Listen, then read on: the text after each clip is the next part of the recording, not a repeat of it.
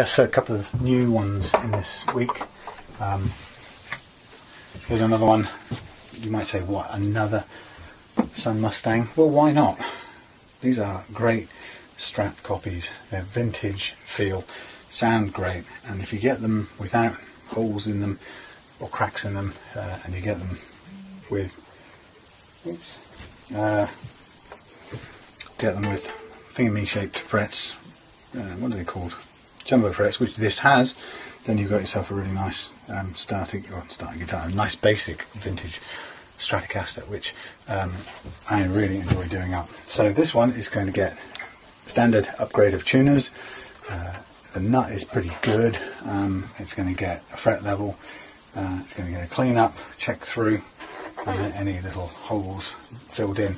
A really nice playing action set. And then at the end of this, you're going to have a fabulous, genuinely vintage Strat copy. Nice, solid, heavy, nice quality feeling thing with a good vintage chunky neck.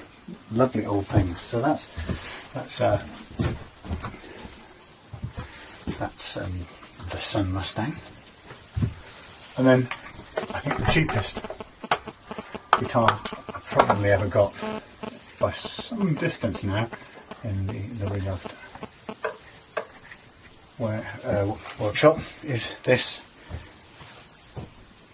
Encore, picked up last week, and it's had an accident. Somebody's gone for a run while it was plugged into the amp and it's ripped out the jack plug socket. But apart from that, it's all there. We can replace that.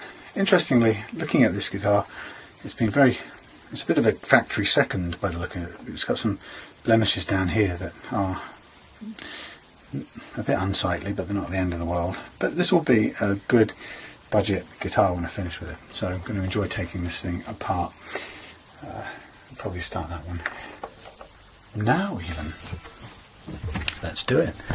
Just hang it up in its bits. We need obviously a container for it. I think that's the container already. So the question with these would be, do I want to set it up to in a playing sort of setup and try and do the fret leveling with the strings on? And for me, I guess that would be decided by whether or not I'm able to set the action the way we want it before doing anything else. So as long as there's no other major problems, which I think there might just be, I think we may have to get a shim on this neck. That's what I'm thinking just by looking at it. The action's so high, I think we probably need a shim, even when we've taken down these doofers right down to the lowest level. Hard to tell. We might just get away without a shim, but I hate to have these things sitting right on their floor. But you know what I mean? I also hate to have a shim on it. So looking at this, its lowest possible action setting on the low E is going to be, I want it at about 1.5mm for the kind of action I like. And if this gives us 1.5 to start with, well, actually, you know what? It's a little bit less than that, so I think we can go with this. I'll live, for a beginner's guitar, I'll live with the sticky up grub screws. Personally, I don't like that so much because I don't like them sticking into my hand when I want to do palm muting on the strings. But that's a personal thing. So while I'm just at it now, I'm going to quickly whiz through this, and I'm going to just eyeball an action that isn't going to be perfect straight off, but I'm hoping it's going to give me roughly the action I want. Then I should have set a time. Well, I've got a timer on at the time of this video. Then what I'm going to do is I'm going to straight in not a hurry exactly, but I'm going to go straight into fret leveling. I'll tune this guitar so I know that it's under the right sort of tension, and I'll get my fret leveling tool. Sorry, my phone is probably making all manner of interference with the recording. Should know better than this. So what I'm doing is I'm just setting the string heights at the moment to just copy the basic, follow the radius of the guitar. It won't be 100% accurate, and I can go back and tweak it because I want each string to be roughly the same 1.5mm action. Some people swear on having a little bit more height on the bass strings. That's fine. Okay, there's my sort of starter action. I want a tuning, roughly.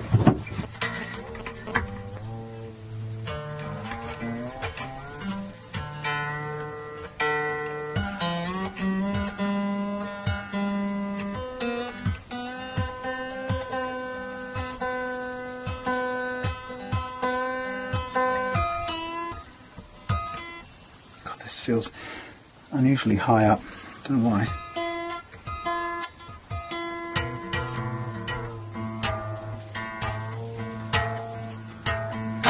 So there's a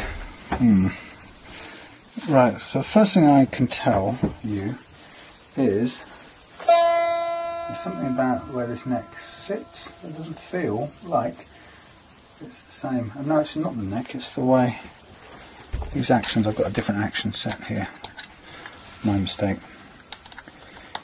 So if I'm doing it, let's do it precisely, and then we won't have to fiddle about. I'm wasting time. I'm trying to do this as quick as it can be done, really. So it's 1.2. It's a little bit low, so let's go a fraction higher. There's no point being over ambitious on a Encore Stratocaster, really. Might be doing it for a £600 guitar, but okay, this is 1.5. That's good. Oh wow, this one's way high. There we go. 1.5, that's good. Next one, way high. Come on, down we go.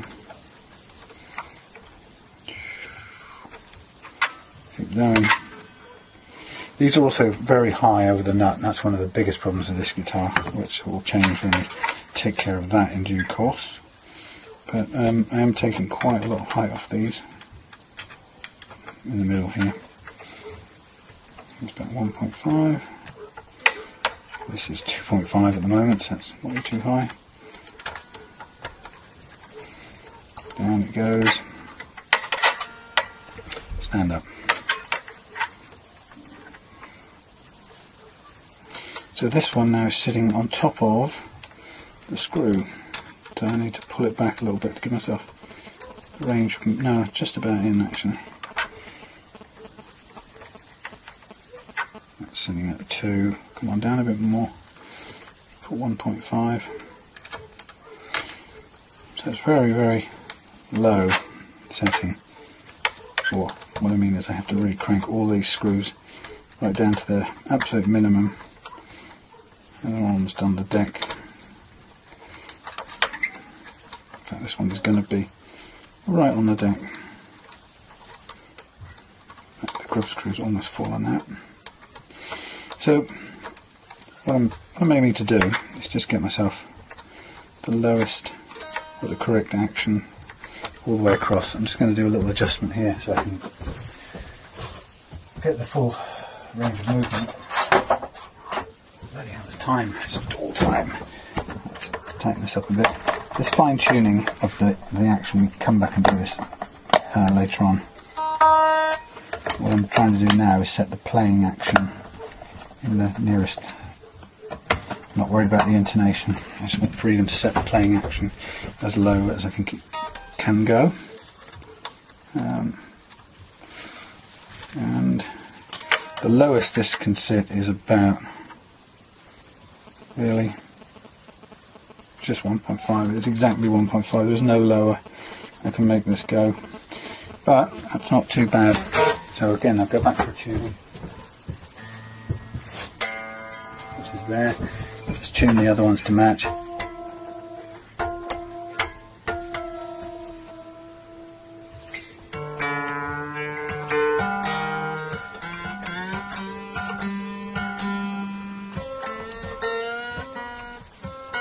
Oh.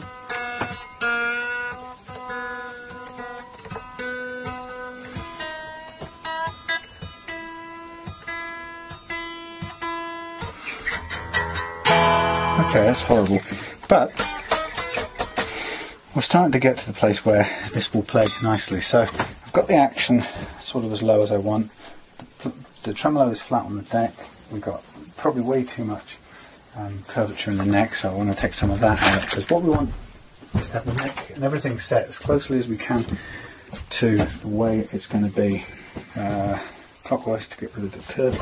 So we're going to get it as close as we can to the way it's got to be before we start working with our in situ fret leveling. And this approach to fret leveling is great because you're doing it with the guitar under playing tension, if you like. If we get the bloody Allen key out. And as a result, it gives you a slightly more accurate result than when you're doing it with the neck flat off the guitar and relaxed. So I'll find a way of doing this so that I'm trying to cancel out some of the bends. I'm tightening up the truss rod to remove a little bit of this curvature, and I'm just eyeballing it for now. This is a very, very don't worry about that. It's very much a by eye. Now, in truth, if I'm going to do this properly, and I'm going to make sure this action is set before I get the fret leveling done, and I'm looking at my timer, 11 minutes into this, my god. What I'm going to do now is I'm going to go straight after these nuts, the nut slot depths. Now, I want to get this right, and I want to be reasonable. I don't want it to be too extreme, so I'm going to go for a 0.25, which is pretty extreme, and I can see right away there's a big difference. So what I'm going to do is I'm going to knock out the first 3 strings, and I know I've taken the tension off and I've changed it slightly, but I'm now going to go with arrange my set of whatever these things are called, nut files, and I'm going to put 9 strings on this in the end, which I haven't got a set of right now, so that's good. But I'm going to use a 10 set because I always want a little bit of extra room. But I'm going to start with the D. So what I do is I put it in here and I check the gap. Plays, loads of room. Lift it out, start cutting the slot. And I'm cutting backwards, slight bit of downhill, backwards, drop it back in, check with my feeler gauge, work it out. And we're going to do this for all 6 of them. I'm going to do it really quickly because this is a speed setup really. And what I'll do is I'll stop the clock as far as the video is concerned. I won't keep a clock running in the background. I'll just literally stop the video when we've done a bit, and we'll come back and restart it, and the combined lengths of the video at the end will be the time it takes to transform this absolute hound of an Encore into a fairly nice guitar. So one of the things I'm already thinking is, on this guitar, do I know for a fact that these Chinese tuners are really crap? I mean, I think they are, and everybody seems to think they are, but am I really sure? There you go, there's that one done. We're right down on the level. I'm not absolutely 100% sure they're as bad as I like to think.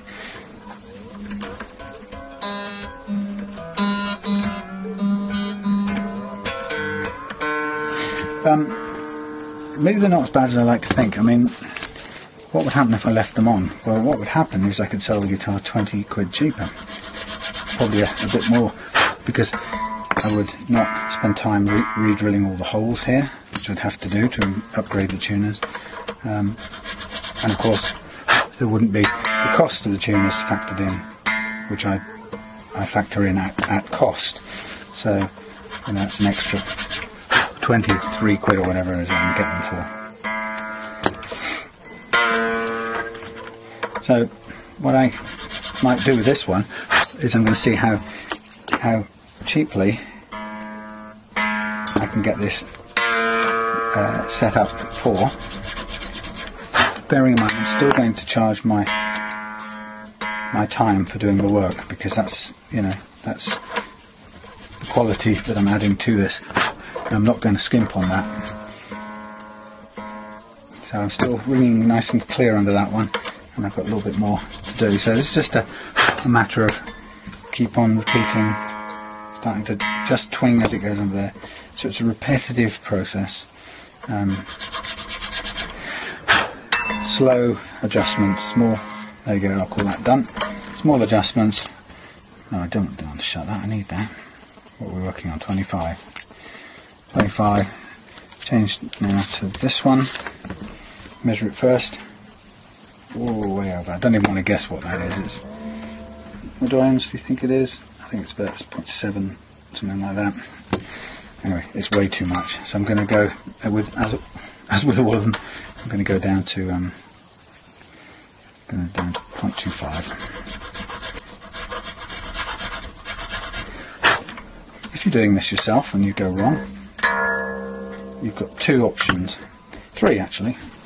You could, not so easy on the two on a strat.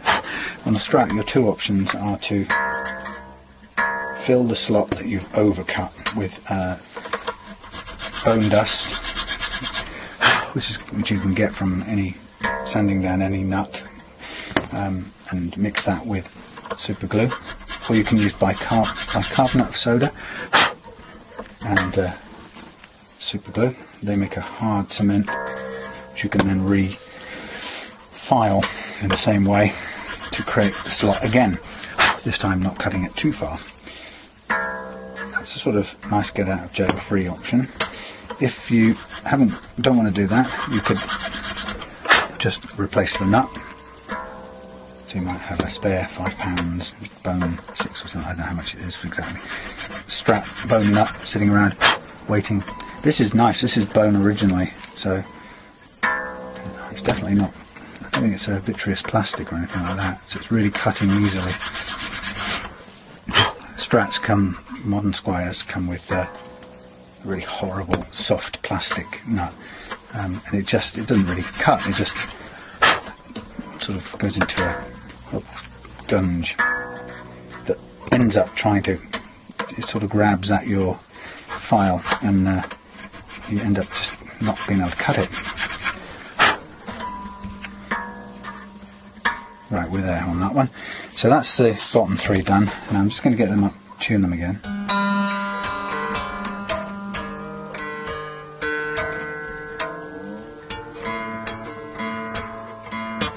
Basically because I just want them all, I want as much tension on the neck as possible, or as close as possible to the real playing tension. Now I'm going for the top three, but in this case I'm just going to use the top two because I don't want I get nervous using the really thin ones because they create basically end up snatching the string and getting it stuck. So again, loads of room there, so I'm using the 17.017, the G in the set of 10s. Often these thinner strings can cut quicker than you think, so you've got to be much more, well, be very alert when cutting these. This is where you're going to go overcut in a split second if you're not careful. You've also got to be aware that if you cut lots down and then you suddenly start cutting flatter, you'll cut that peak off very quickly and drop the playing action very, very rapidly, and sometimes before you even know where you are, you'll have overcut it and there's no going back. Other than your bicarbonate of soda get out of jail free card, or your replacement nut, which on a Strat or Telly is a bit more difficult. You have to get this out without cracking the wood here. Sometimes it involves even hacksawing this nut in half so you can pull bits of it out. It can be a bit messy. I chiselled it out, or screwdrivered it out on my Squire Japanese Strat the other day and took a bit of this wood with it, which was a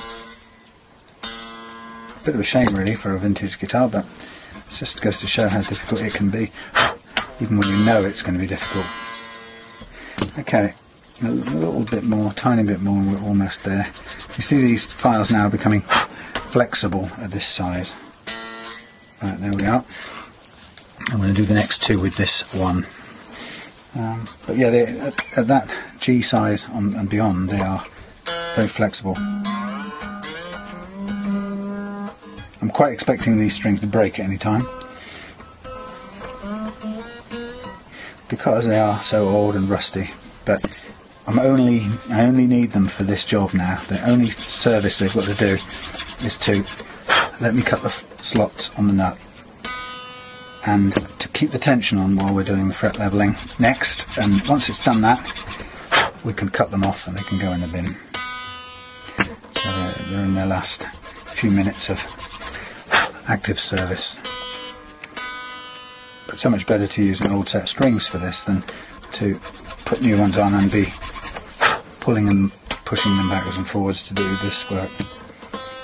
So you can see that I'm giving the same height or getting the same nut slots height for all of these strings. They're all going to end up being 0.25 action over the first fret. And when you have a guitar that's been done this way, you will immediately feel the difference. It's incredibly easy to play. The hardest part about most guitars is the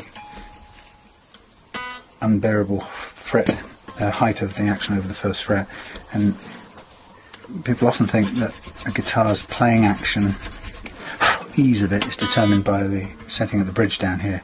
It's not. It's dictated by the height of the strings over the first fret, more or less, more often than not. And it's that will make a guitar feel like it's fighting you.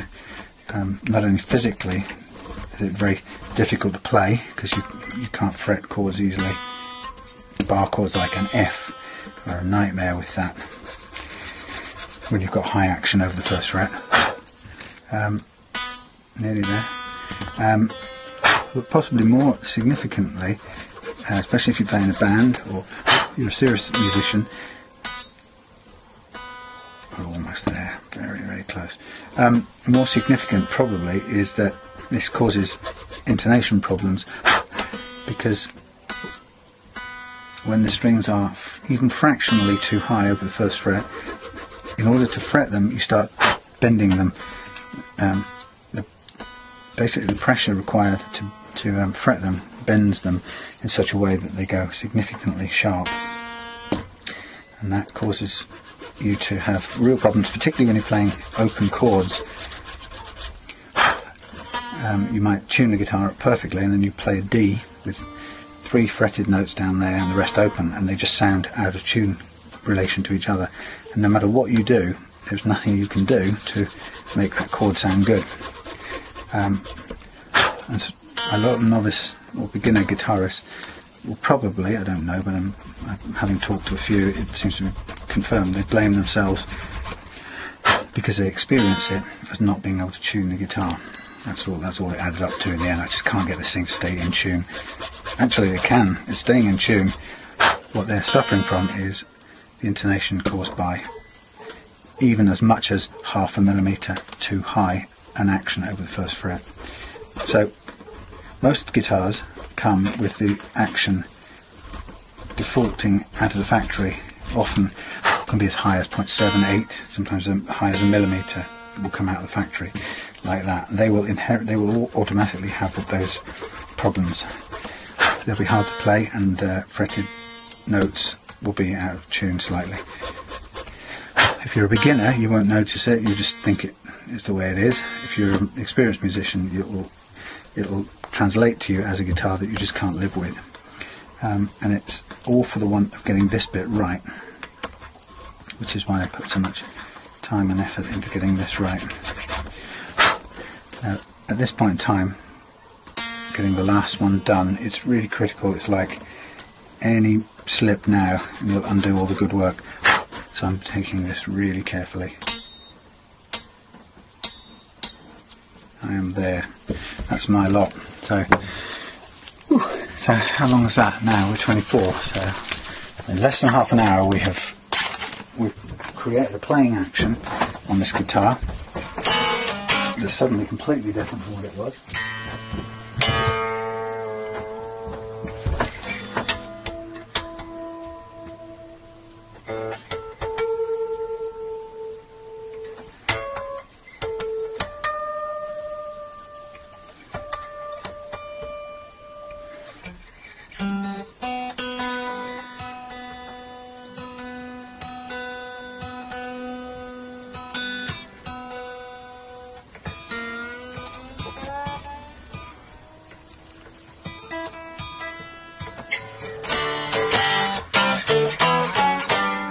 plays great. The only thing that's now suffering from some dead notes.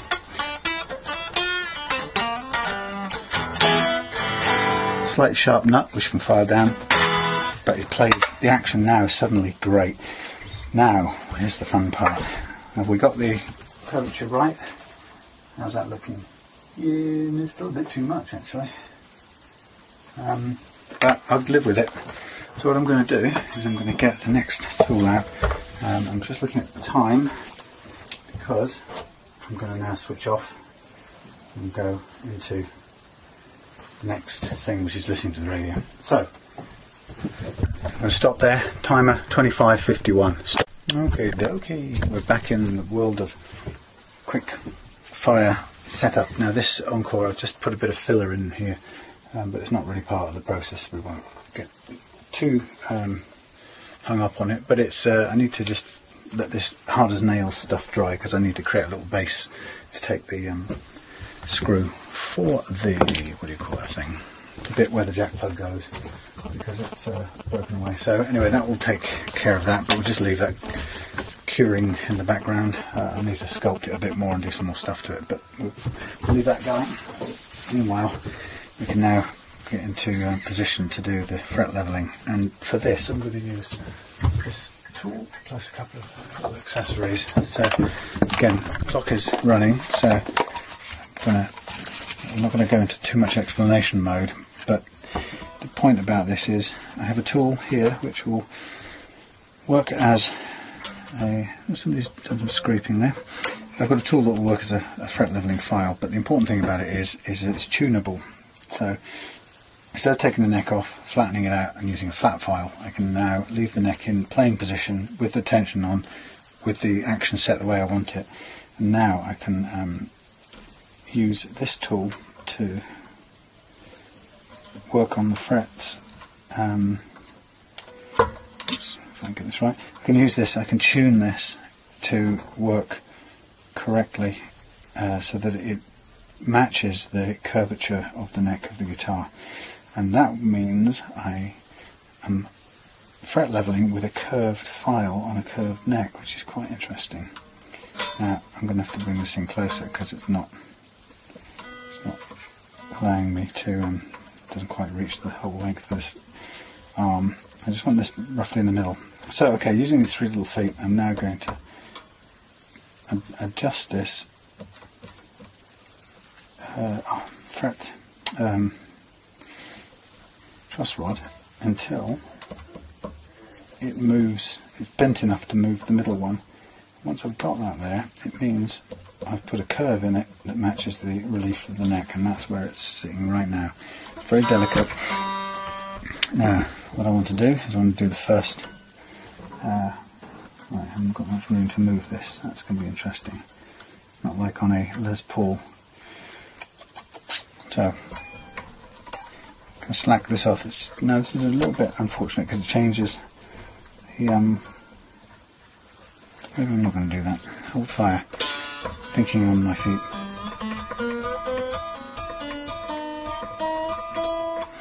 What I want to do is I want to be able to do this, and I'm going to pull it off to the side. For that we need a bit of tape or something.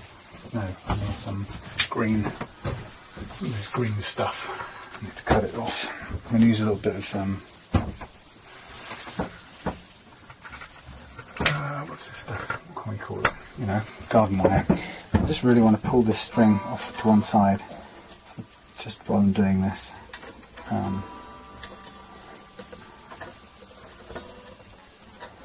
Is that going to work? Yeah, just about. It's not perfect. And how will I do that? I'll do it by hooking it onto this one here.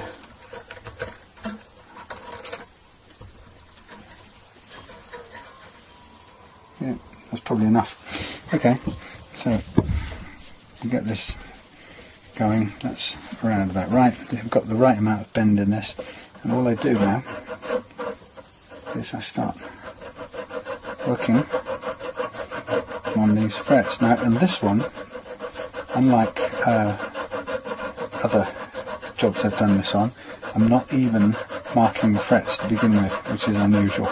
because normally I would mark the frets and it would tell me straight away where I'm removing metal. This one, to save time, because I'm doing this on the clock, I've just dived in and started, so it's gonna, I can see still what's happening. It'll show me quite clearly the ones. I've already spotted one that's significantly higher than all the others, so it's pretty easy to see actually. Not only that, when it's cutting or filing away, what it shows you is, it kind of gives you a pile of metal dust, which is pretty evident where it's taking down the fret. So I don't know if you can see this, but it's significantly high on this fret here, and a couple down, one down here. Now what you can do is, if you're not quite confident that this is following the contour of the guitar perfectly, as it is in its playing condition, you can always stop in the middle of the process and just recheck that profile and make a minor adjustment if you need to. What's nice about this is when you do it in the playing position, it allows you to put the string back on and check, and you'll see pretty quickly. That's really high, significantly high. So you can hear it on the other strings. It's actually choking out completely. These aren't playing obviously because they're clamped off, and it's a bit fiddly. There is a tool that I did buy and don't now use for a variety of incredibly dreary reasons, but anyway, there is a tool you can buy that will allow you to do this without moving the strings out of the way, and obviously that is an ideal situation. But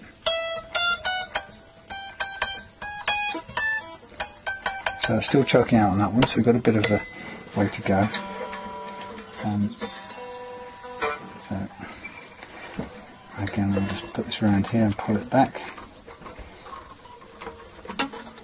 Not really changing the pressure too much, it's just a quite a quick way of being able to pull it out of the way. That's good. So I'll carry on, because I can tell that one is still a way to go before that one's down, out of the way of the other strings. So it's a really nice low-tech tool, this, costing approximately nothing. The price of a knackered old truss rod from an old neck, and this one came from a Squire Stratocaster Affinity series guitar that I bought for parts basically. The previous owner had attempted to cut the head off it and got a mess. Okay, so what I'm seeing now is that as we get down from the extremely high frets, we're now starting to see some of the other frets starting to get a little bit of material taken off, but this is substantially higher than everything else. It's quite amazing. You can't see it exactly visually, but it's telling us that it's touching this one and nothing else, which is really amazing. So again, the test of whether we're at the right sort of amount of work on it will come when we take the string back into playing position and we test whether it will play or not. And if it does play, then we've taken it down far enough. What's also happening now is that as we get this really high one lower, we're starting to take the tops off the other relatively high ones as well.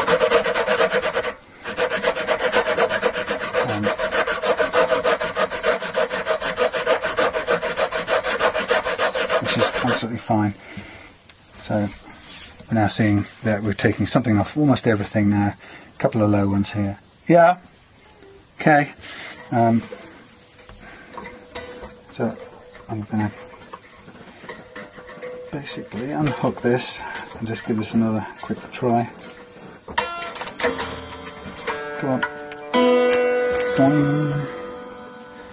It's very dirty old strings, so I have to be very careful not to slice my fingers with them because they are pretty manky. Okay, so what I'm looking for is, are the notes playing? Hey, hey, hey. Right, a little bit of a high one there to take out. So that's basically the principle. I'm going to stop the clock because I've got to come back and do it again. And we continue. The clock starts again. So, a little tiny bit more to do from the top end up here. There's a little bit of choking right up here.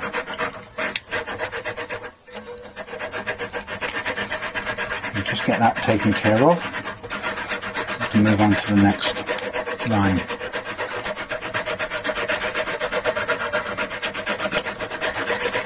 And it's interesting that once we've got the major high one out of the way, everything else that's a problem then gets kind of quite quickly ironed out. So you can see now, if we now release this one. The thing about this is it takes a bit longer. I need to cut this off because none of this crap is helping me. This method takes a bit longer than other methods you can do, which are a bit cruder.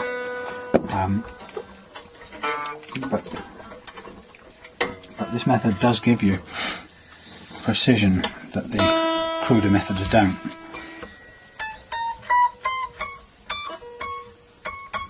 Tiny bit more. That last fret has got to come down a fraction, so we're almost there. My little string tie here works well.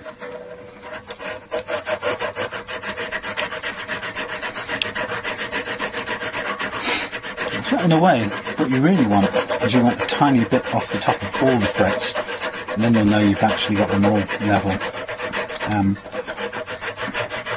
In this case, I would be probably having to go quite some way to get that. I think what the case is here, the challenge here is that this one here is so high, and these low ones by comparison are so relatively low that you'd probably have to grind this one down to almost nothing. It's nearly there anyway. It's an amazing amount of flattening on that particular one, but you know, there's no escaping it. That's what's making this guitar hard to play. A little bit more to do on that last one, to see if I can catch it.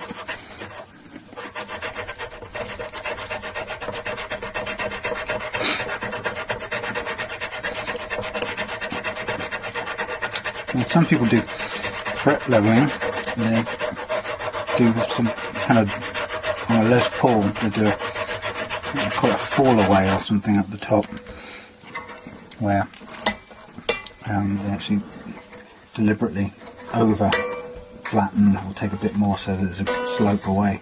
I'm not sure I've ever done that. There you go, we've freed it up. It's that last tiny little bit.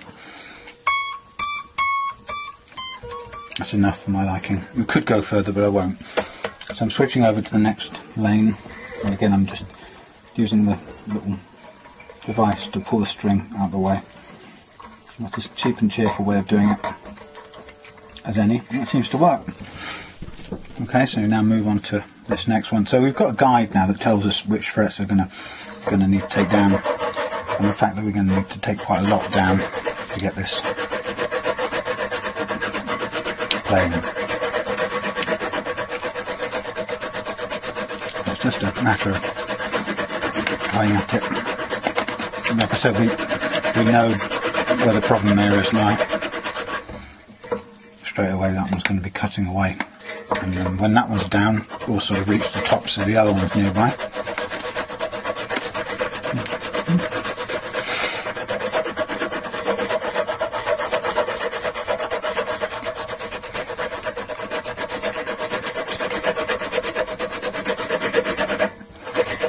It's a hell of a lot of material to take off that single fret.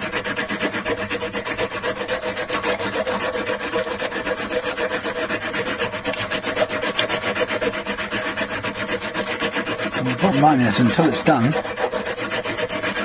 the rest of the frets won't also be levelled, so you've got to stick with it. It's just beginning to touch the other ones there on these here, but again it's still got away. That's a horribly high fret, that one.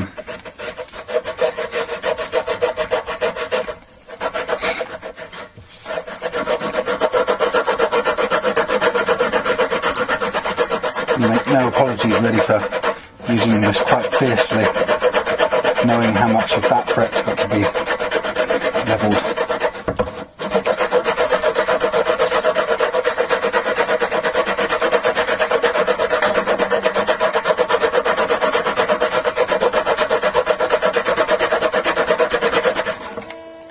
Wow, it's quite something. And we can try and see where we are with it. I don't want to do any more than we have to, but I can't guarantee you.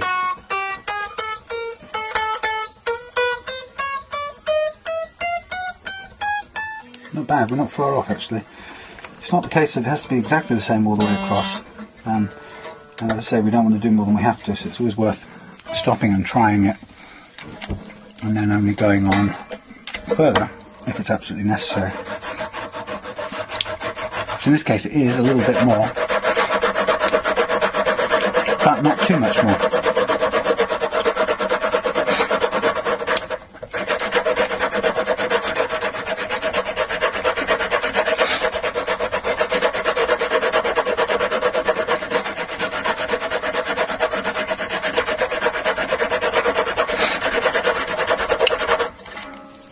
Again, it's worth just checking.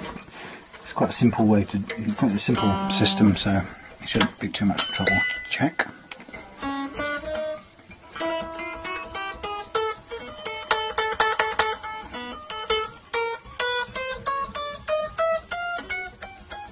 Not perfect, I'll do a little bit more work.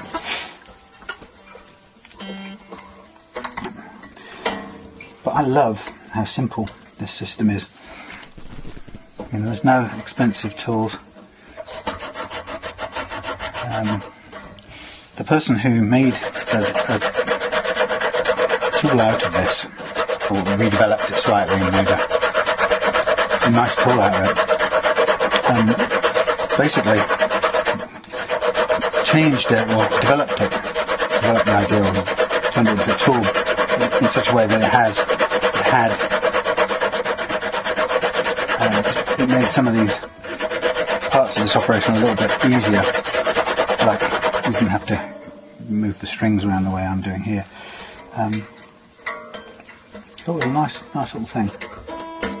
But this is a really good budget version of the same.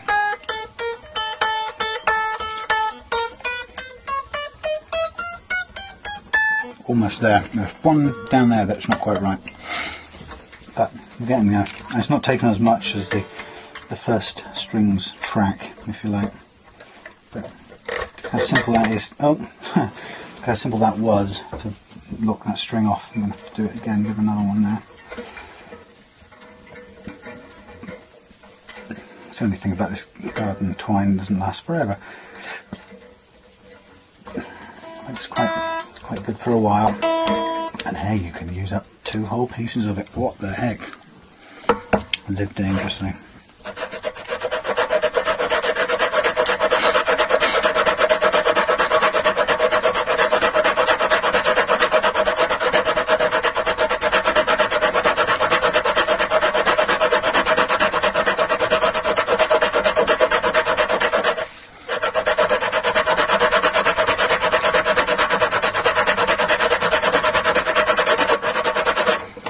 Okay, I'm going to call that quits for that one.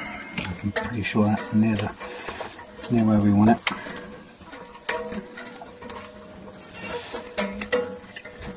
So even with a fairly good system on the go, this is taking time. But I have to say, this is an unusually bad fretboard. Oh yeah.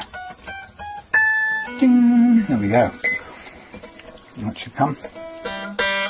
Trying to do this all with the same pressure in, so I need some more of this, but I can't remember where I put it. Should stop the clock at this point. Ding, stop clock. Stop clock, where's he gone, where's he gone? Here.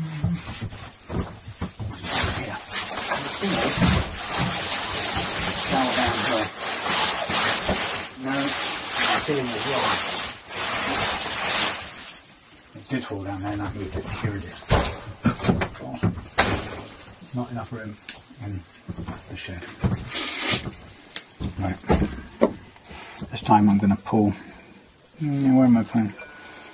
Yeah. So this time I'm pulling down from this and anchor it around the thingy knob, if you know what I mean.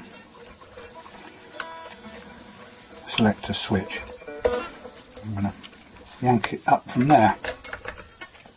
That'll do. Hey. Okay, I'll carry on after this line. Then what I'm going to do is I'm going to recalculate the truss rod just to make sure that it's in the correct configuration. I've been handling it and using it. It's always worthwhile just double checking. And it looked like, see, this is looking a lot easier. It's connecting with, it's cutting many more frets more quickly, so I don't think there's quite as much work in this middle or along the G string path.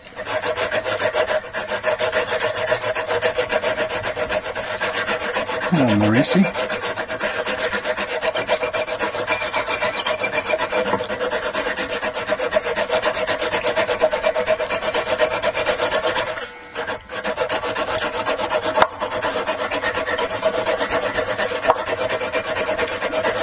Fiddly. Away. Right, release it for a second. Put it out.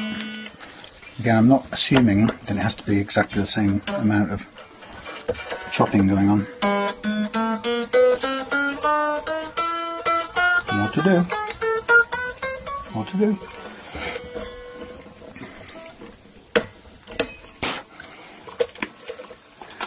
Okay, doc. It's that easy, really.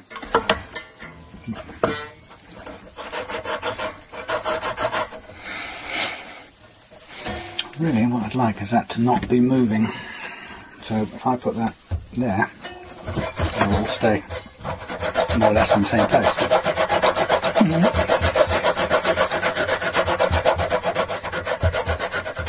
Popping, knocking against it in an annoying sort of way.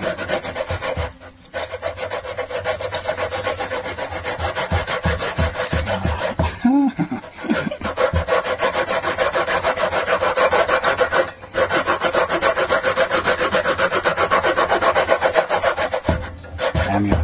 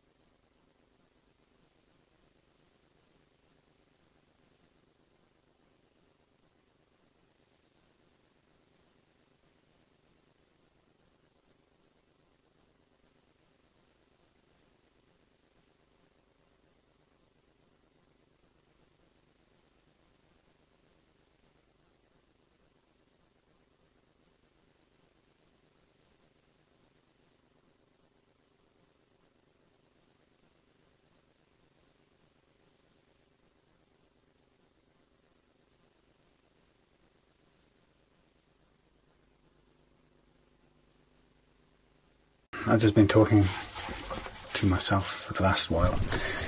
Sorry about that, the sound conked. Now we're back, and I'm at the stage of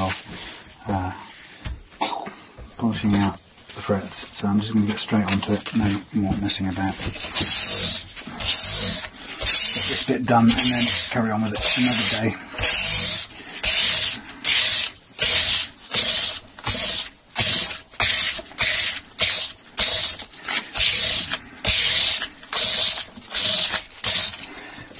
So what I want to be doing with this is to take out,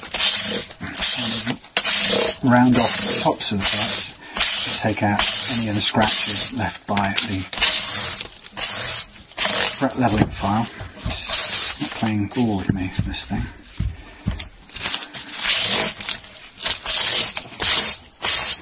Yeah, take out any scratches left by the fret leveling file, and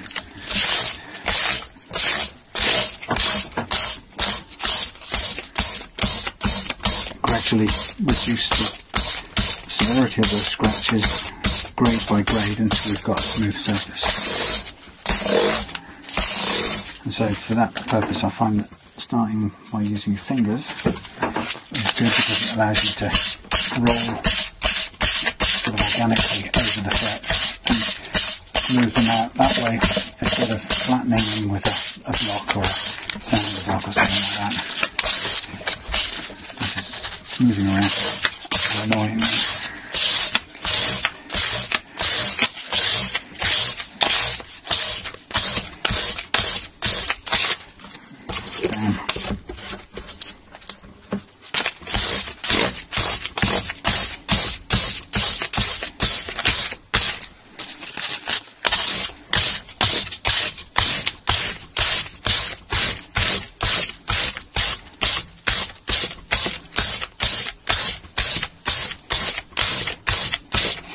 Kind of rule of thumb for me is that I don't want to switch over to using the block until I've got all the little bits of black pen up the top of these frets. It's sort of point principle almost, to make sure I get the smoothest possible polished finish in the end.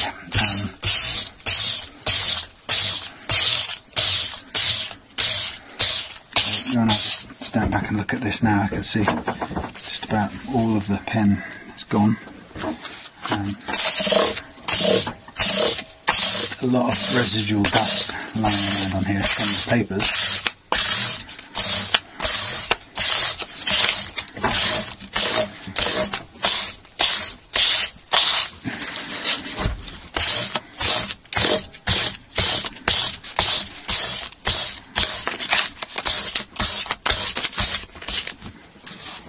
Okay, now I'm going to just tip off this majority of this dust onto the floor. And then I'm going to switch over now to the shaped block and do this, save the blisters on my fingers now.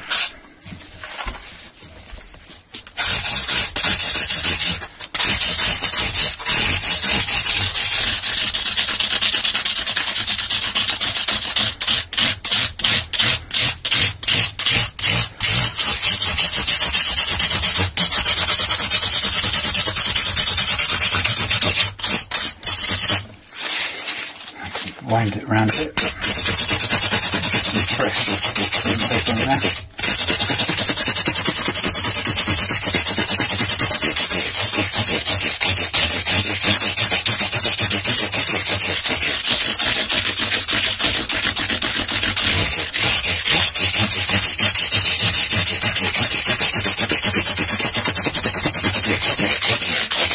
Okay, so that's my four at 600. Now I'm going to switch to 3 at 1200, and then we'll go on to the micro mesh papers, and then it'll be the old grand unwrap, and I can oil the fingerboard as well at that point, give it a bit of moisture.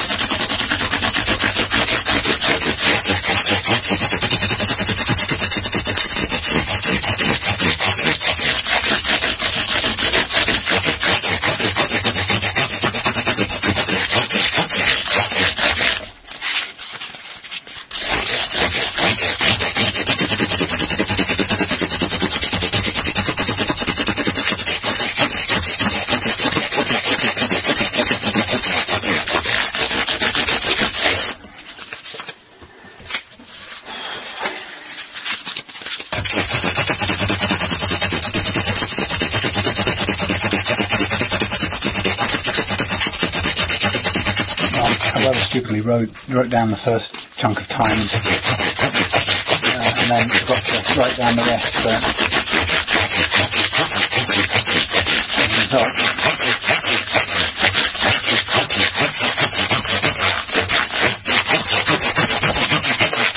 I can't actually tell you how long this has taken so far. But because of the precision taken with the fret leveling, as opposed to a sort of an all-round straight up fret leveling, it's taken a bit longer. But this is much more typical of what I would do with a customer's guitar anyway. This length of time, the fret leveling getting exactly right.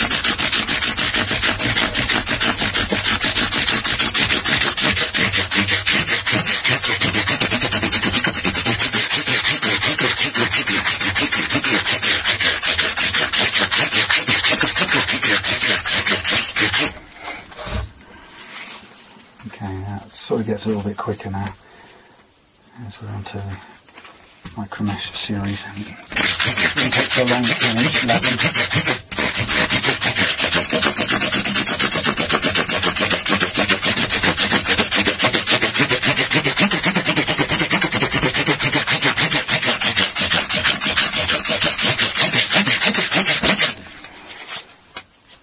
The thing is with when you've got an extremely high fret, or a series of frets, it can cost you half the life of all of your frets to get rid of that.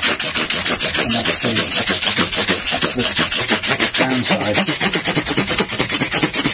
Bad quality control, or a careless process. If you want to get that action, you are losing half of your fret life, a chunk of your fret life, to level it out. You shouldn't be pushing, you shouldn't be forced to do that. It would be nice to think they could be done with a bit more precision in the first place, or if not,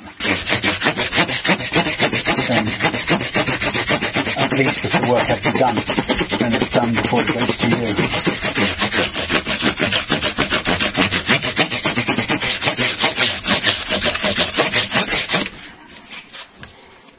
Okay, now we're on to the 4000, which is the point at which it starts to shine a bit.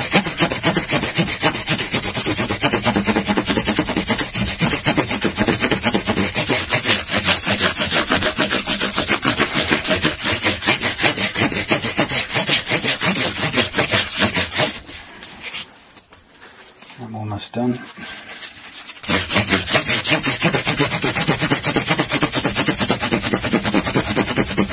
I'm hoping on this guitar actually is to let's see if we can make it a great guitar to play without changing the tuners.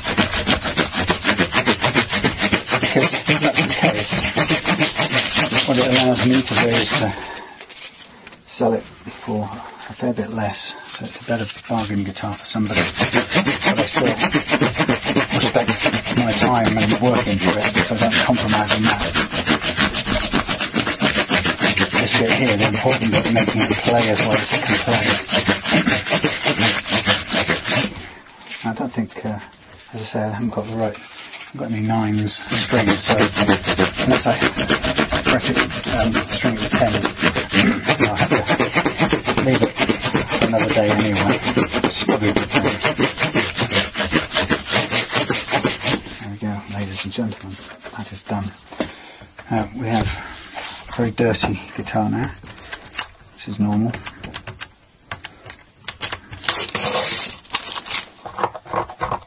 And this stuff, despite what the seller on eBay said, this stuff is definitely not low tack. It leaves me with a fair bit of hassle to get it all off the guitar once I've completed this. But I can't seem to get any low tack stuff from anywhere at the moment. Or the alternative is just buy more off eBay and then discover it isn't low tack. So how many times do you go and try that out? So I'm sort of waiting for some local deliveries of low tack. It leaves me with a bunch of glue residue that I've got to clean up each time, which is most unwelcome. Just adds more time to it that I don't appreciate.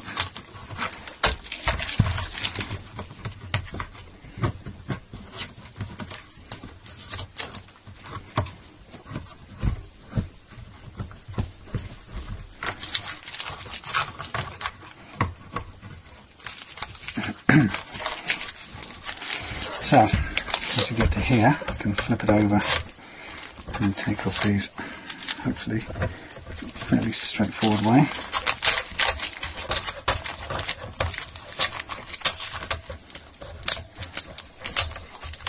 Come on, suckers. The idea of making these little tabs is so that it peels back easier at this point. You can flip it over again and pull them off from the front when this is done.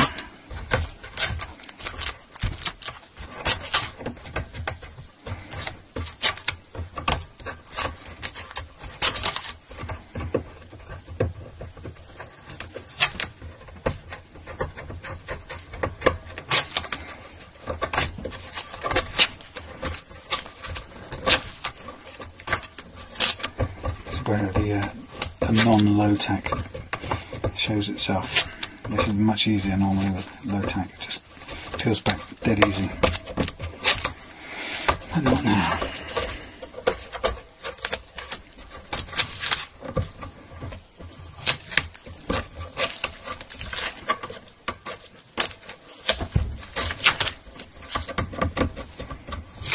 Well, we'll get there in the very end.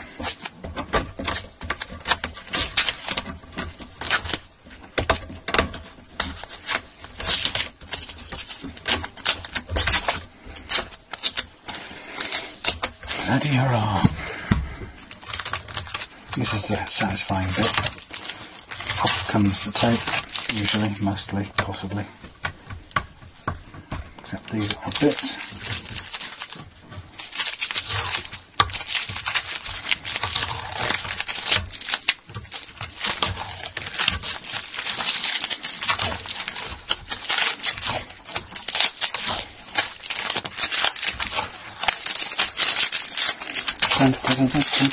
Bloody hell.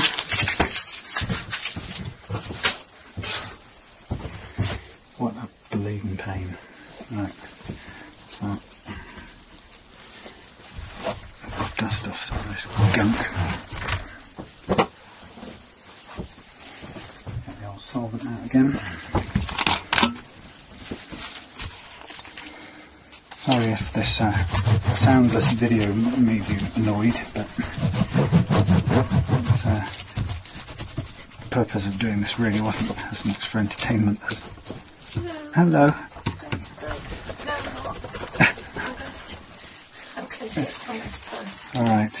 The last leg just showed a picture of Donald Trump's campaign and somebody put Trump on a bumper sticker and they'll be held to pay. Yeah, I get it. Alright then. Hell to pay.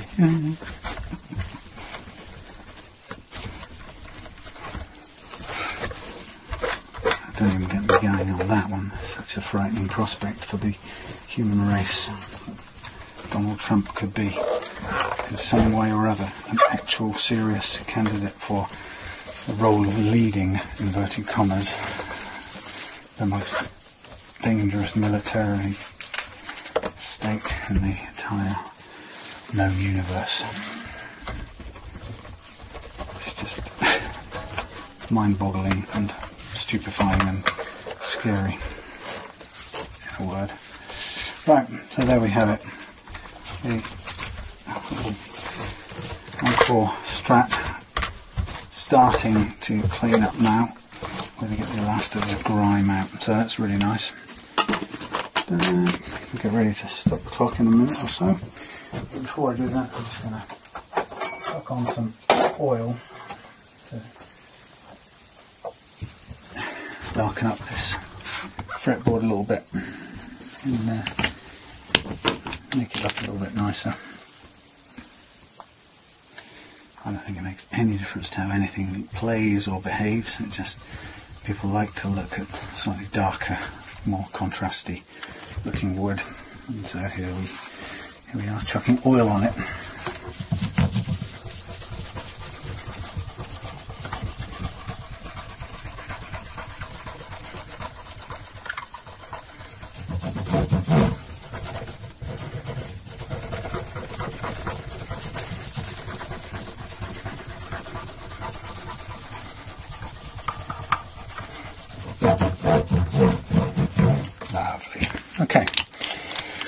Right, so mostly there, apart from this sorting out the electrics, making sure that they actually work, and B, there's nothing major wrong with them. And I think I'm pretty certain they'll all be okay. Just looking, I put that on there the other day to fill in some dents. I was thinking, who put lacquer on there? Right, so screwdriver. So apart from that, we're pretty much done. There's some scratching on here that maybe we can polish some of it out later on, but it's not really that important. This is about making this guitar play really well. The guitar is what it is in terms of its age and its physical finish condition. There we go. I'm ready now, set up, ready to receive some new strings and to play really well. But I've got to build up this hole in here, which needs to be left to dry. It's got to go solid, so it's going to take a little while. It's not going to happen overnight, literally. It's going to happen overnight. So that's yeah, that's just got to settle. And I probably might need to pack it out a little bit more. I've got to create a footing for the screw to make it work. So there you go. Stop the clock. Hello. Just a bit more work now on the Encore, the inexpensive Encore. And I think last time I was doing this, it's been a while, I was just filling out this area here to give us a bit of a platform to stick a screw into, because this was a bit worn away here for some reason, so we needed a point to anchor in the little receiver thing for the jack plug. Anyway, put a bit of no more nails in there, that should work. Just conscious that this is not long enough a wire to do anything with, so I'm going to need to take this apart and just have a look and see, make sure everything else under here is working. Now I've done the neck on this already, so it's fret leveled and ready to go. It has got the old cheapy style tuners on, and I have got some spare sets, and I think I will upgrade it, but the problem is that of course it puts the price up, which I guess if you're going to make the neck play as well as we have, then you might as well make the thing stay in tune as well as it can, get the most out of it. I mean, it's never going to be a perfect body, it was not set out to be that. But if we're going to make the thing play well, then we might as well make it stay in tune well.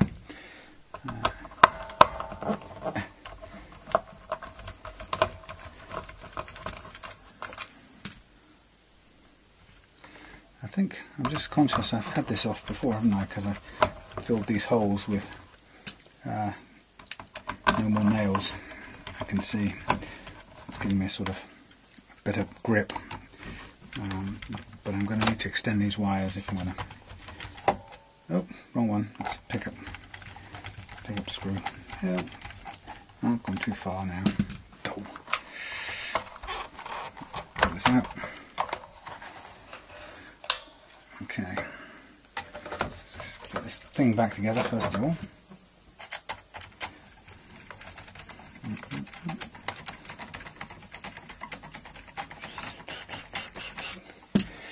So what we have under here is some fairly grotty pickups, an averagey. I don't know if I've got anything better than that. I've got loads of versions of that, that's the fact. What have I got in single coil land? Let's have a quick look. See if there's anything here at all worth changing out with. I've got Sun Mustang bridge pickup. I don't know what these are. Oh, this, I have a feeling they are Sun Mustang. When did I change the whole set out? You know what? I don't know. That's the bridge one. I don't know what these are. Oh. Well done for marking them. Plonker. So these are all basically the same kind of ceramic magnets, ceramic pickups.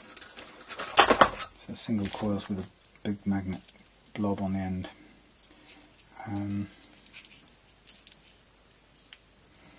Yeah, I don't think I'll bother adding or taking anything away. They're not too bad anyway, these. They're acceptable quality. I've got nothing especially nice to add into it. Now I do need some wire, and I need the soldering iron plugged in. Yeah, I just need to extend this a little bit because it's too short. And we can put on one of our new, fresh in today, new jet plug sockets.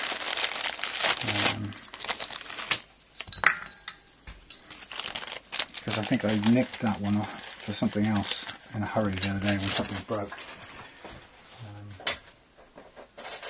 Now, what have we got? Square strap tuners. We've got Chinese tuners.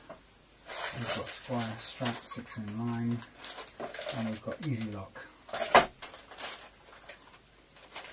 Well, I'll tell you what, we've got a set here that we can get rid of. Sealed tuners, better quality than these, but it will require drilling out, but that's not too big a deal. Or too big of a deal, as the Americans would say. This is an interesting look in here.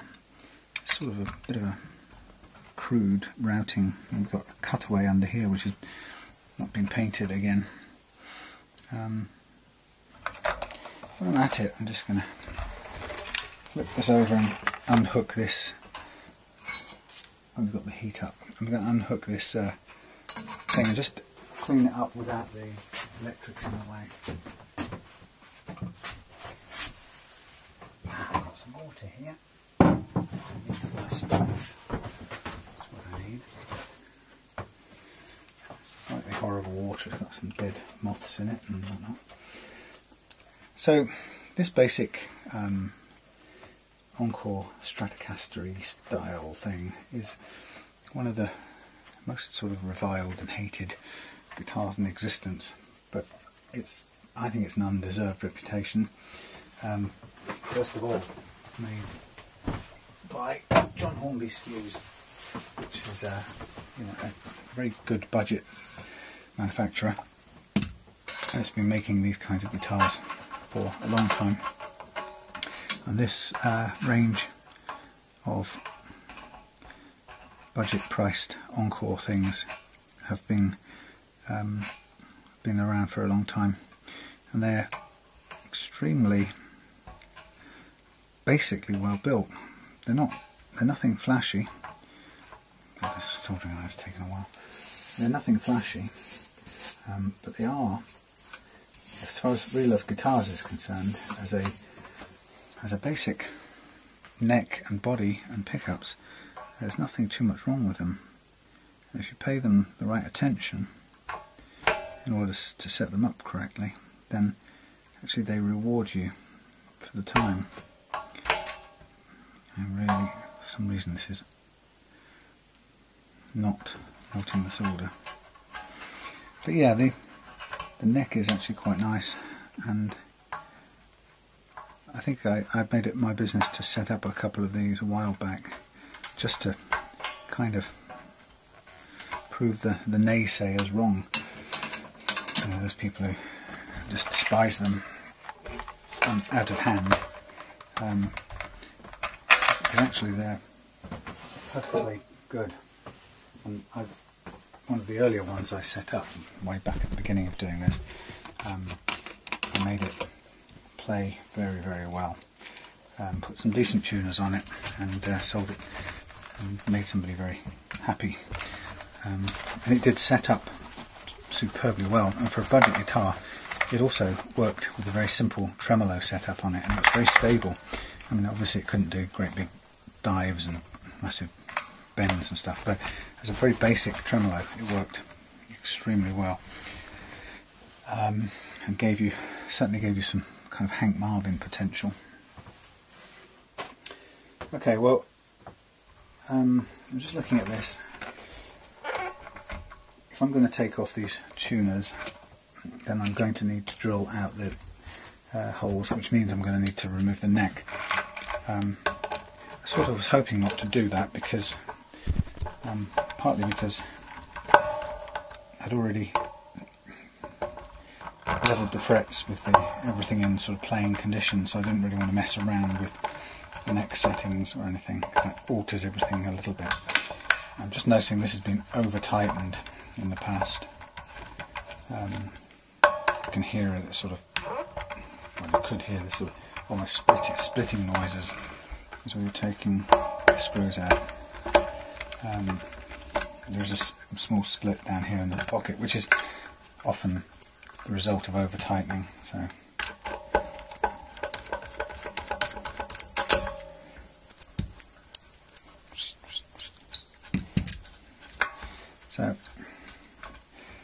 to drill these out, I'll need to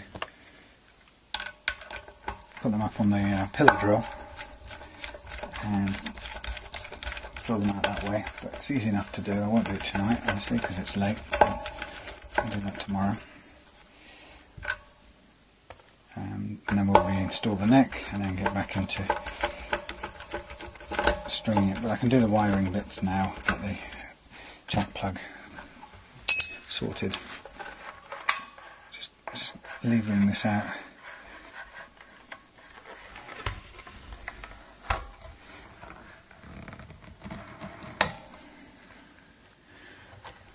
Yeah, quite a tight fit, so there's no shims or anything. Let's go down there for a minute. So, very lightweight body, but again, no reason why this won't play nicely. I've got a few different bodies down here actually. There's always open for options to use. Right. There's this one down here. That's a Affinity Squire body. That'd be quite interesting. That could become that. I'm sure I've got a spare. I probably have got a spare neck as well. That's a pretty close fit actually. You could almost drop that in, change out everything. It's got a bit of insulation paint in there as well, so that's a bit more interesting than the black one, isn't it? What have we got? Sort of white, blue and white. What do you say? Couldn't we? Let's see. Anyway, we've still got things to do. This one, I mean, it has a little crack down here, and it has. It's been scratched a lot. It's not in very good condition, but having said that, it's a heavier body than the more substantial body. It certainly would work.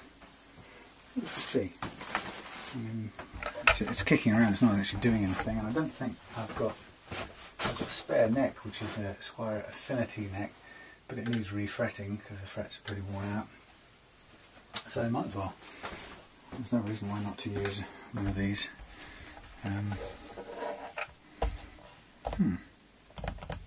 Anyway, we'll leave this off for now because we've still got to cut the holes for the tuners. And while I'm at it, I'm going to extend these two wires here so that we can attach the jack plug socket when the time is right. I'm going to carry on with the same colour scheme, might as well. So what we're doing is a black and a red. Not very good quality wires, they're just sort of jumper wires or anything. not too thrilled with that. I think I was rather something flexible, so I'm going to go grey instead of red, because I haven't got the right kind of red wire.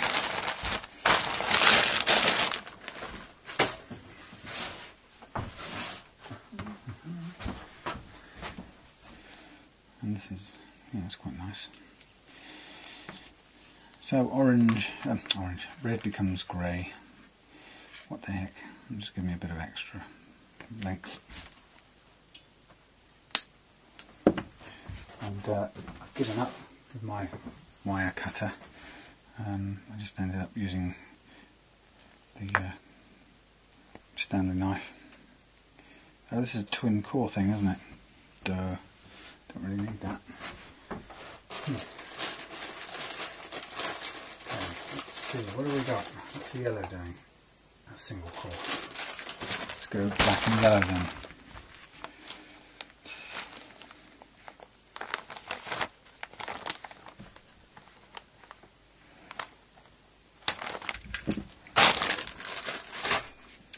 Yeah, I bought one of those wire cutters and I just couldn't get on with it, so I resort to doing it by hand with a bit of fingernail, thumbnail, and a bit of careful handling of a blade, and the spin round of the blade, and there you are. It's not that hard.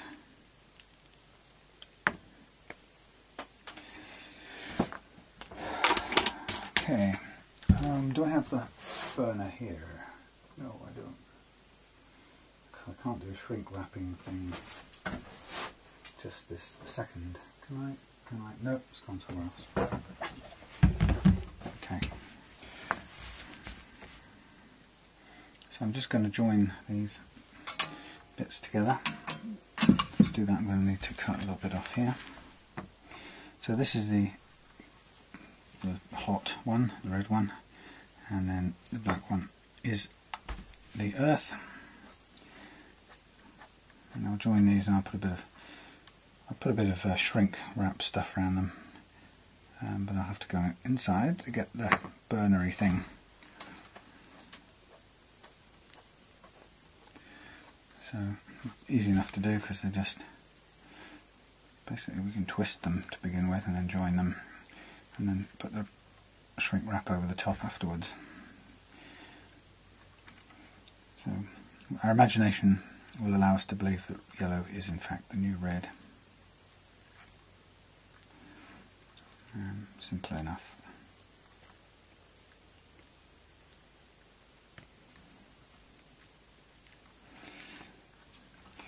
Okay. Solder.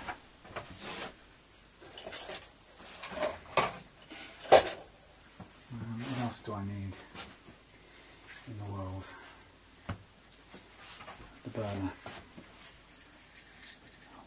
I'll tell you, we could use a hot air blower, but I haven't got one of those either. Okay, so in this case I'm not even going to go and get the grippers for this. I'm just going to do it floating in the air. It's not too critical, so it shouldn't be much of a problem. So,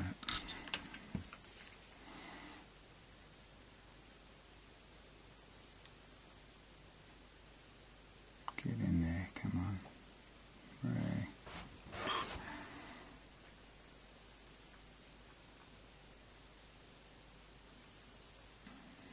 There we go.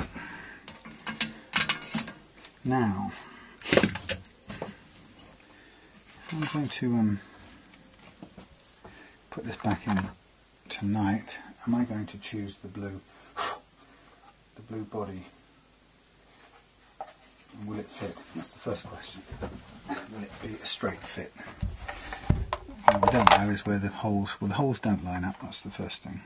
That's okay, we can make new ones. The critical ones at the top end here line up. It's a hybrid. Oh, cool. Everything else pretty much lines up. Bridge will line up. 6 holes It should be all straightforward. As I say, we need to drill some extra holes in here. What do you think out loud? Should I do it? Should we put the blue Affinity body on? No, to be honest, it's no worse than the black one. I mean, this black one has, you know, it's got a fair few dents, and it's got a bit of a sort of splodge around here, and it's very light. So let us see, while we're at it, let us see if this tremolo block matches up perfectly on the back of there.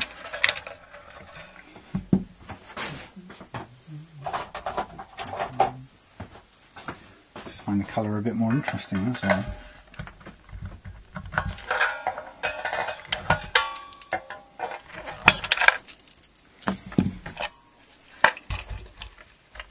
Plus the fact it's got some insulation paint in there as well, which is quite an attractive feature.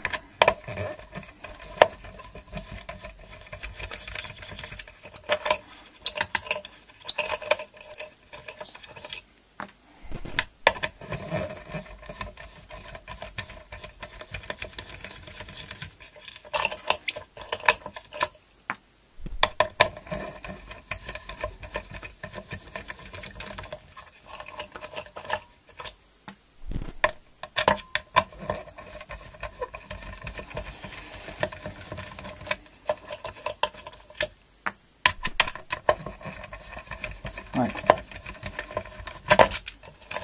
off the cameras.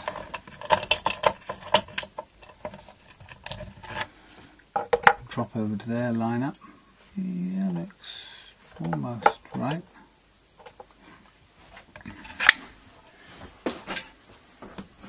We don't know if it's going to be a straight swap over. Looks pretty close. We can only find out, can't we?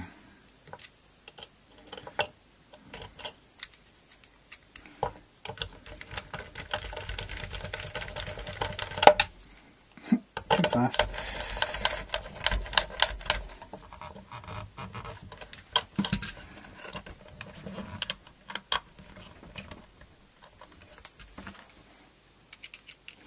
It lines up according to that, just about. I'm not going to use it with a tremolo anyway, so as far as I can see, as long as it just does its job. Sort of hardtail job. Yeah, should be alright.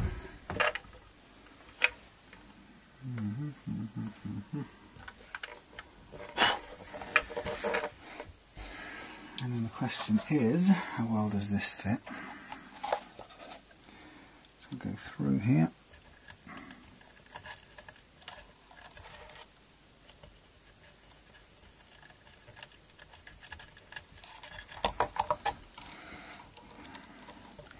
Small holes in wood can be bloody hard to navigate.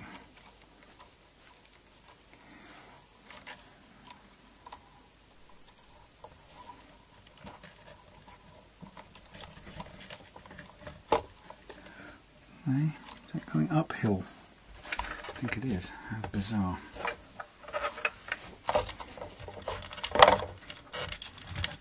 It is, it's going uphill, can you believe it?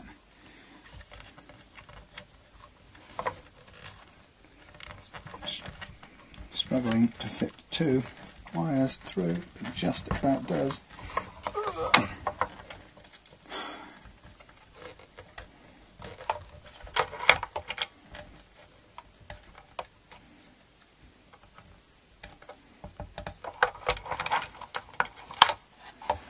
Crikey. Where's the thing? There. Through the body, come on.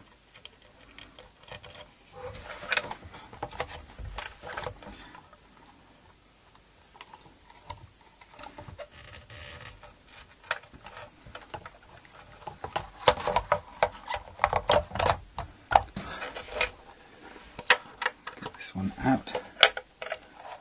Thank you. What do we think?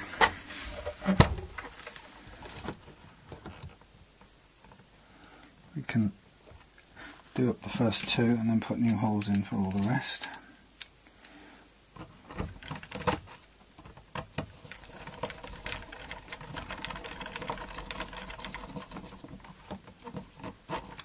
It's not a bad fit for those top ones. Why not? That's quite nice, that blue.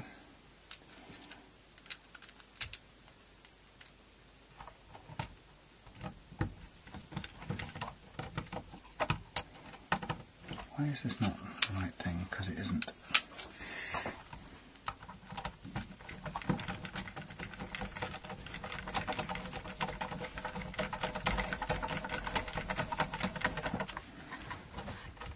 That matches up with the neck pocket just about perfectly, but everything after that is just out of reach.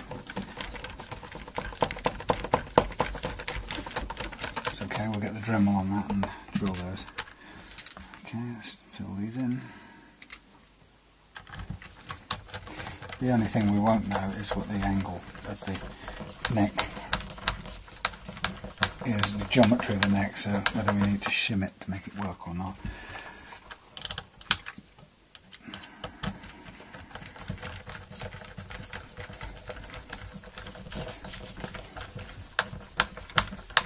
So this began life as the £6 Encore, which has suddenly now become a hybrid.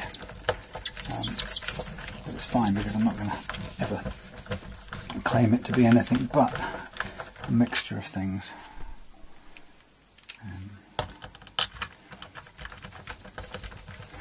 So it's slightly better weighted body than an Encore, and just slightly more interesting colour as well, I guess.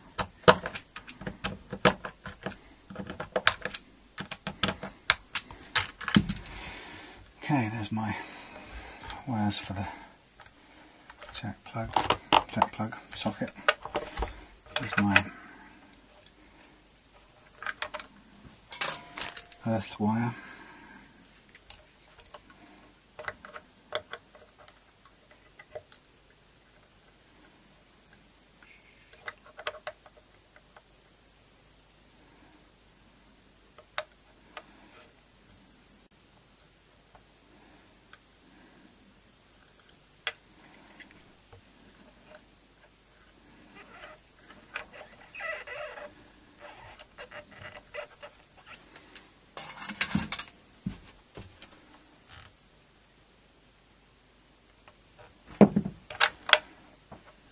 That's shortish, so I'm just going to solder on the earth wire here and get it to stay holding on. Thank you.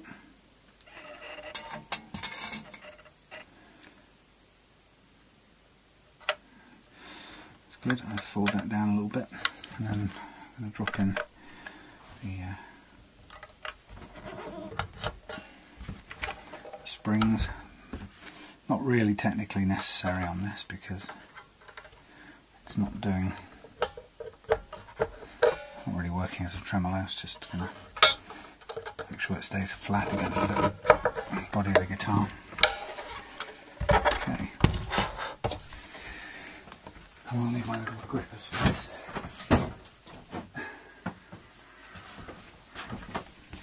So I'm going hell for leather at this, and I haven't really tested the neck geometry yet. What I don't even know is whether the holes match up.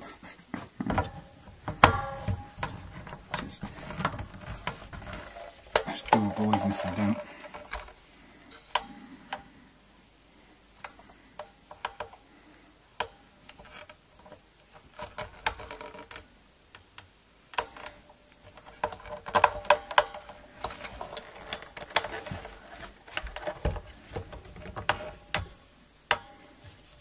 Do that now. See where we end up with this.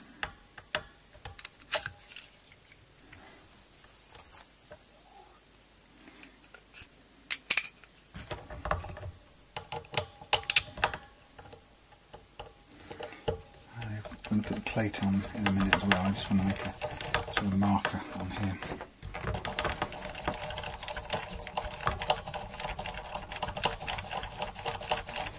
So where we get to.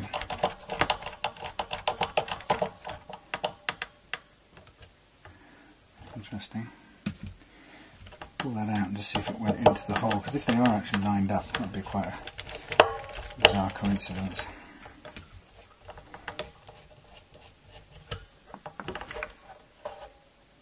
Yeah, it seems like it was.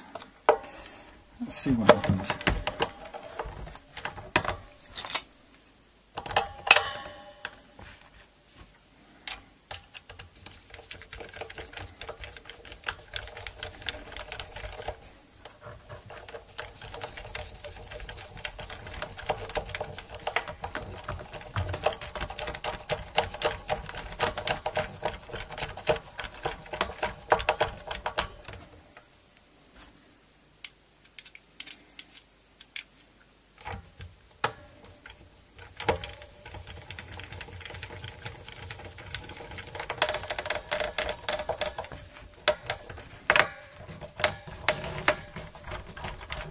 Seems to be locating.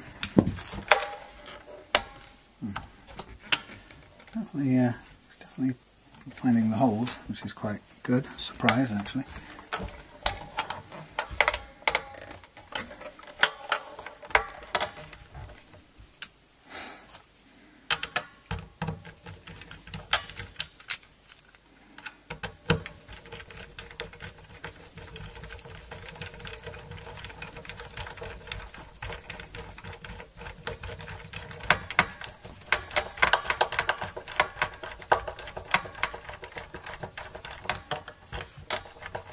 So perfectly positioned just by chance, eh?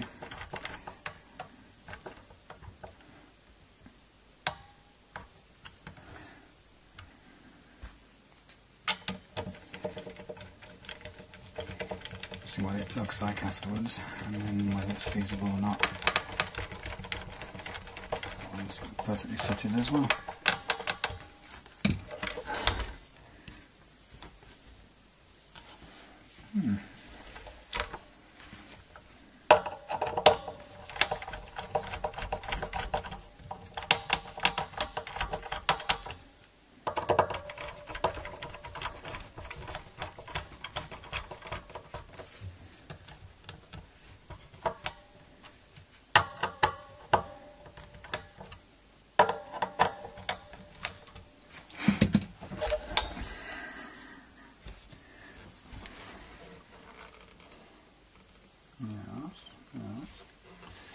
Yes.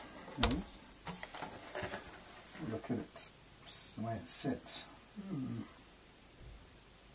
think it would probably work.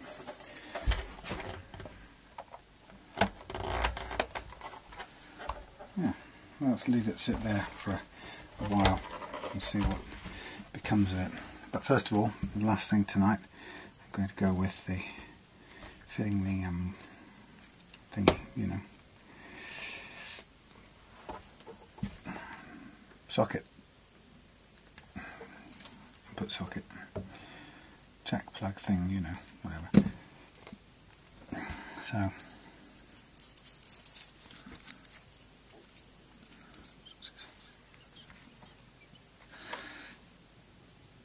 oh, hang on a minute. Oh no, I thought these were stereo for a minute, but they're not. They are good old-fashioned monos. Okay. So, live to the tip, which is this one here. I'm just going to tin these both.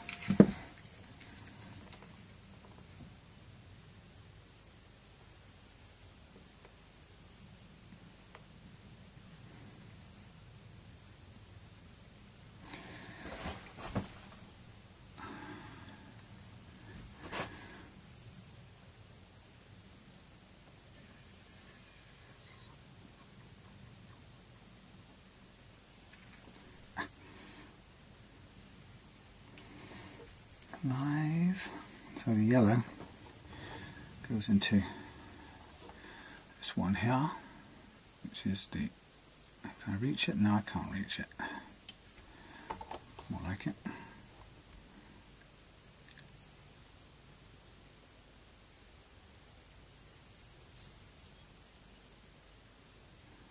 And while that's there, add a bit more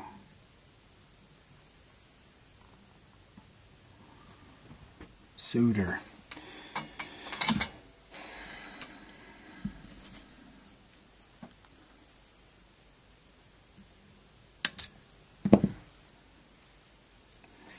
And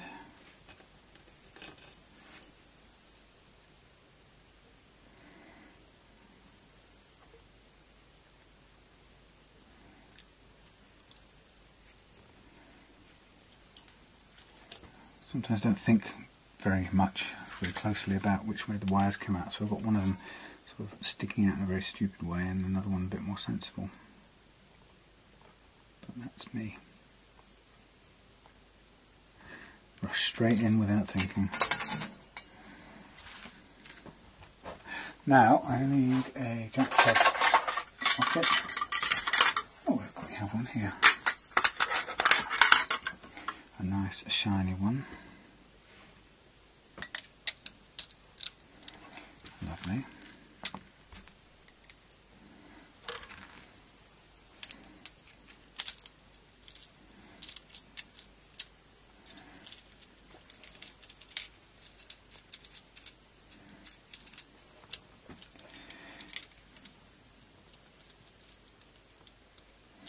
Not very easy to get to grips with these things in this position, and then you're sort of stuck needing a pair of pliers and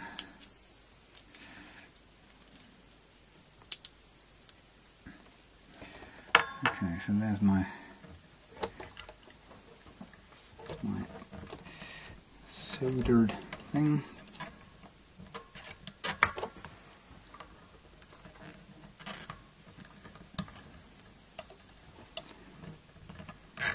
Do you fit? Do you fit?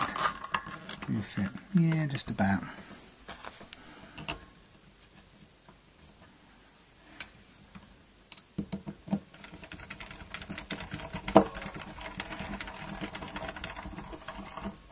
I'll do a quick test in a minute to see that I've got it correctly wired,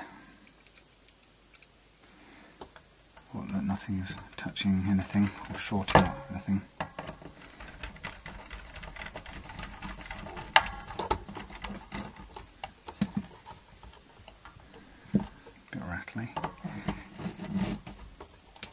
Just about right. Okay, so as a quick test, we've got Encore Affinty body, we've got Encore neck, and we've got Squire electrics.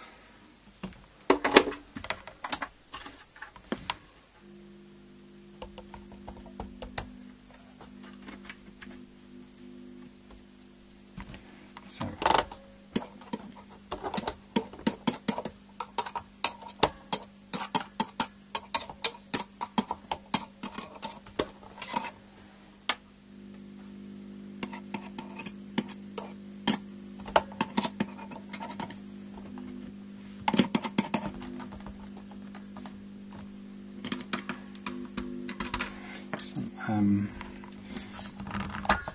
something's not earthed properly.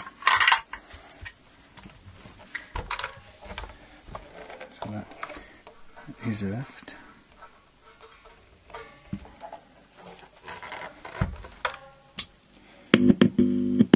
It's a lot of, I don't like that plug for some reason. Try something simpler.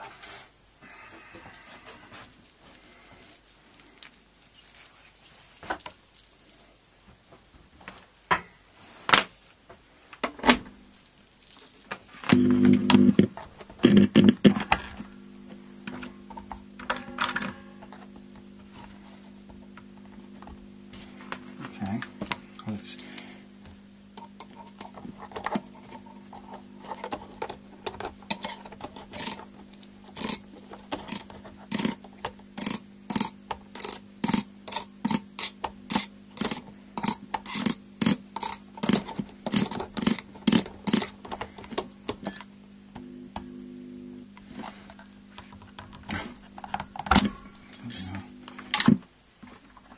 so that's not good.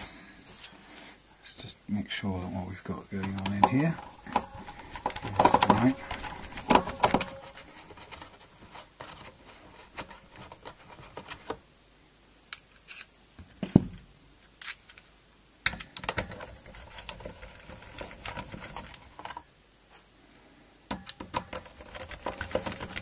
So what we didn't know from the beginning is whether the electrics on this Encore were damaged. So I haven't had a good close look at it, which I need to do really, since the owner told me that her daughter gave the thing a good yank and pulled it out of the amp. So for all I know, something else has come off there. Just try something here.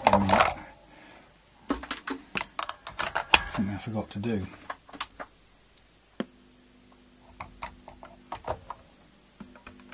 Okay.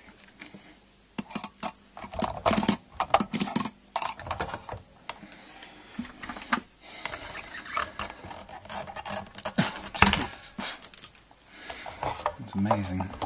Okay, I need to isolate those off, but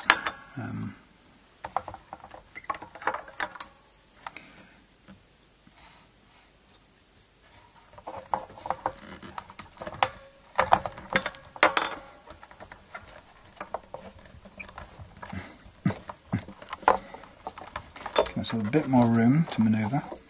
So these are okay. I'm just going to tack that down again because there's nothing wrong with that as far as I can see. Need tightening up, but the connections are good.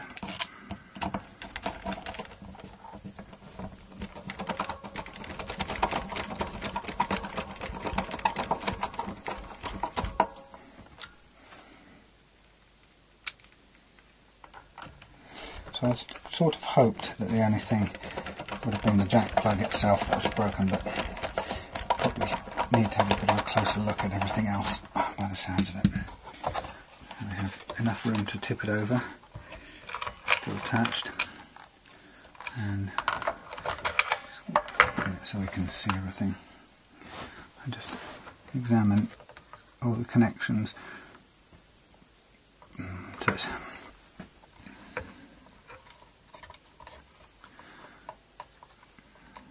I don't see any other breakages or disconnections. That's the correct, that's the live, that's the earth coming off the top. Those are all earthed properly, the pickups. The 3 lives go to the top there. Might be touching something, shorting out. That might also be touching something. Keeping everything out of the way of everything else. And that is, keep that out of the way of that one. Sometimes you've got not very much room to work in. Things need to be kept away from other things. And those aren't touching. That's okay, that's live, that's earth. Just to have a listen now, see if anything changes. It's a really difficult socket to unplug.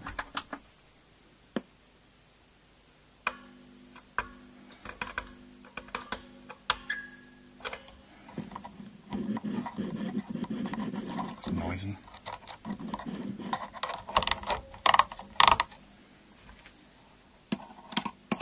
It's working, but it's not putting off the volume it should. So something's lost somewhere.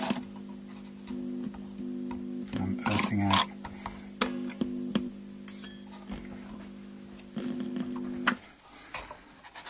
Which suggests something is wired incorrectly, or there's a dry joint or something like that. Let's just follow it through. Okay. So the first question I've got is, where is this thing earthed to? From my glasses. It's all interesting, you know. What do we got? We've got dual cables, twin core cables from pickups, and each one has a earth that goes to the earth on top of the pot, top of the pots. That's fine. And then the live goes to these over here, which is the places on the switch. And you've got the output from the switch there, and you've got one output to the tone there. You've got a joint over jumper or connector, earth connector over the top. But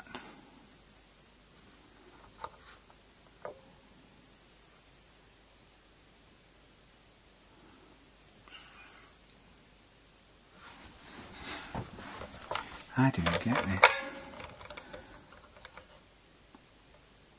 Out to the middle, out to the middle. Over the top, over the top. Yeah. Well, if there's something wrong with these pots, maybe, but why does it look like, or why is it saying it's not earthed properly? It goes through, that's earthed nicely to there, that black one goes through to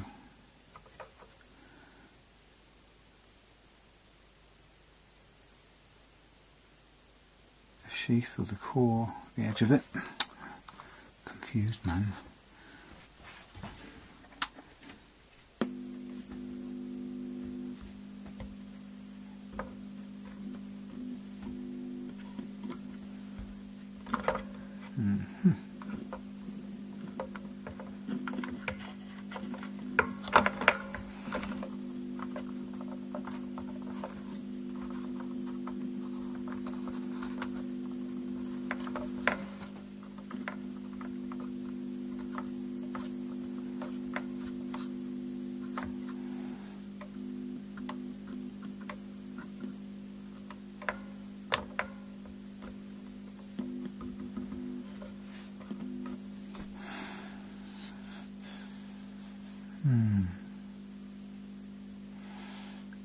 Can't figure it out just yet. I'll put you on hold while I work this out.